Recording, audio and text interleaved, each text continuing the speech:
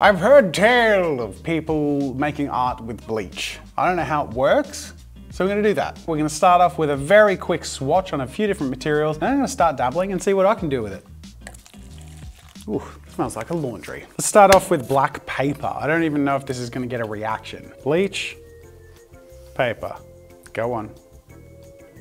Do something. Well, what are you waiting for? I don't know, something amazing, I guess. Now, I don't know if this was never gonna work because the paper itself is pigmented. So even if the bleach did something, all it could reveal under the destroyed pigment is more black paper. All right, let's bring in a sock. Ooh, it is doing something. It is doing something on this paper as well. Can I do multiple layers of bleach and get brighter as it dries? I think the answer is yes. Now, I have also heard tale of people using bleach with inks. We're just gonna put down a little bit of black ink and a swatch of bleach. Whoa! That is immediately very cool! Like boop.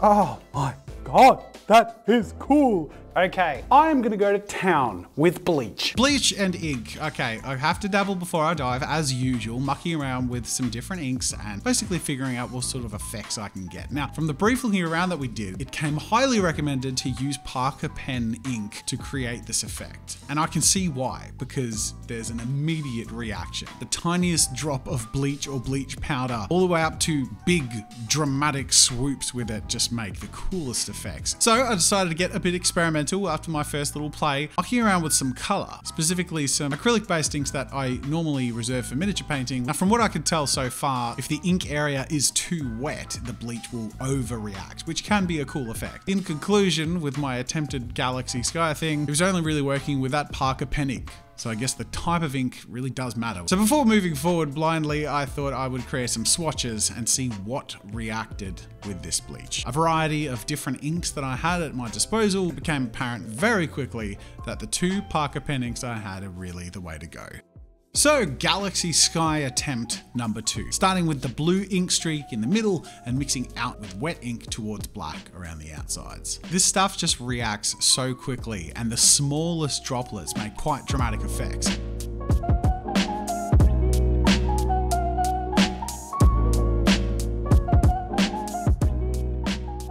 Next, to muck around with some landscapes, laying down some wet black ink, I pulled bleach through what I could treat as a horizon line. The immediate and dramatic clouding of this bleach effect is just so cool.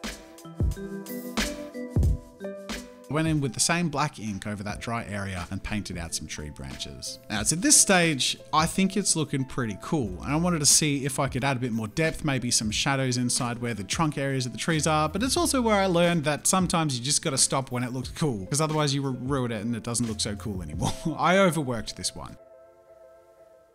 So now, with the wisdom I've gathered working in this medium so far, it's time to apply it to as cool a landscape as I can muster. Starting with some dramatic, snowy looking Bob Ross-esque mountains. I wanted to create a scene that had that same reflection feel that I thought it worked really cool in the last one, and wanted to be much more subtle in creating my sky and stars, maybe a moon.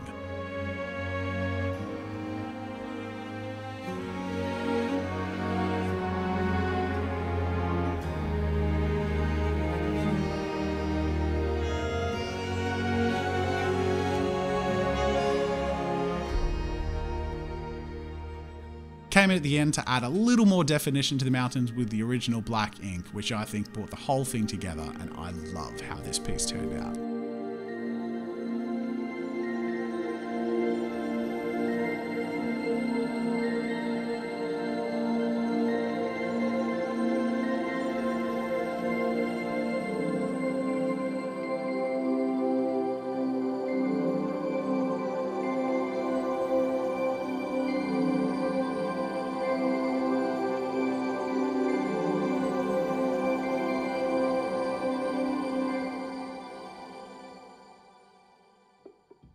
I thought I'd give another piece a go, this time something that wasn't a landscape, which it turns out can look pretty cool pretty quickly, but I thought I'll give some sort of artistic looking portrait a go. And obviously the trick in painting light on a very dark area, which is essentially what I'm doing with the bleach, is to paint highlights and basically create the form by painting where the light is hitting. This is easier said than done, especially when I can't really follow a sketch and there's no undo button. Overall, I'm pretty happy with the results. There are some areas that I would tweak, but I sort of can't. I'm not super happy with the shape or how I ended up adding a little more than I should have. But I certainly think, given enough experience, this sort of aesthetic could look really, really cool.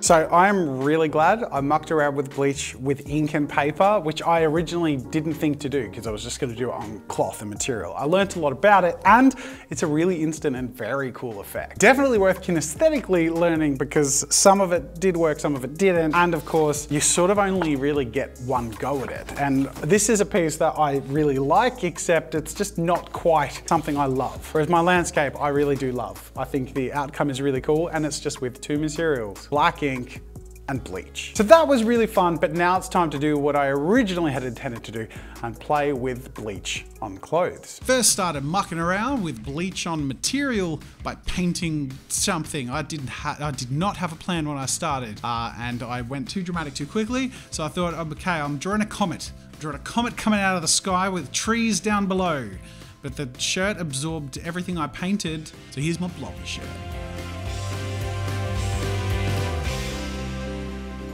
Okay, so I thought if accidentally blobby isn't looking great, how about intentionally blobby, huh? How about that? This is my attempt at a tie-dye, but I guess it's tie bleach dye? I don't know. I just bunched up a whole bunch of different areas of the shirt with elastic bands and tied all of it together with an elastic band and dipped it in a watery mix of bleach covering more area of the shirt and then a pure bleach just on the ends. Hopefully, I figured this would create a bit of a pooling out, a branching out of the intensity in a tie-dye feel.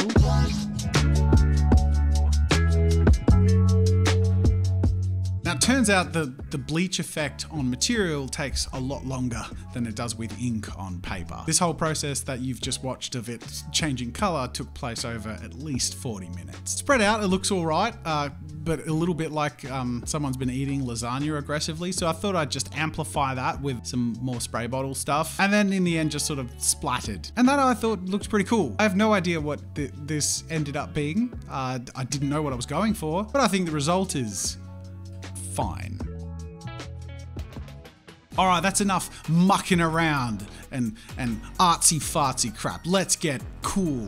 Let's make something badass. I attempted to paint a skull with bleach. This time I gently chalked an outline, and using the bleach, I slowly, much more slowly than before, built up the highlighting on this skull. This was a very slow process because too much too soon and you'd get a very dramatic effect and soak in a lot of liquid and end up just looking blotchy. So aside from being really subtle, I also had to wait for the bleach to take effect. So this is, it was painstaking, but it was working. In the end, I thought I'd do some of the final punchy effects with the spray bottle, and I covered up the eyes and nose cavity with paper so that none of the bleach would get in those areas and they would remain a true black, both of which worked really well. The keeping those areas black worked really well, and the adding the punch and highlighting with the spray worked really well too. I'm actually really happy with how this one's turned out.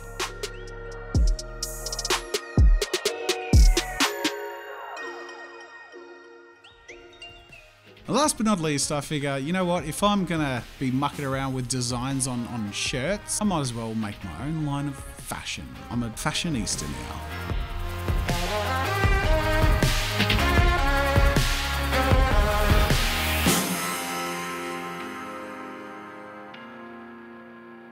In conclusion, you can definitely get varied results. Some not so great, some potentially pretty cool. Sort of hard to tell what they look like without them on though. So, I mean, let's give the people what they want, shall we?